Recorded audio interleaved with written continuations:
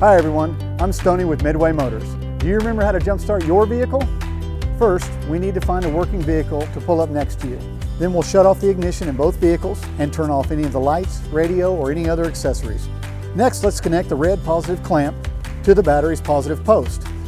You'll see a plus sign and a red cap. We'll connect to the same spot on the working vehicle's battery. Follow the same process with the negative cable and the negative post. Make sure and check that it's not going to contact any of the moving parts underneath the hood. Let's go ahead and start the working vehicle and let it idle in order to feed some juice to that dead battery.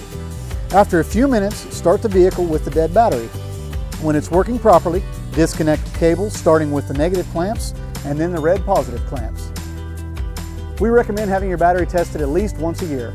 Stop in for your free battery test at any Midway Motors service center or schedule your appointment online at midwaymotors.com.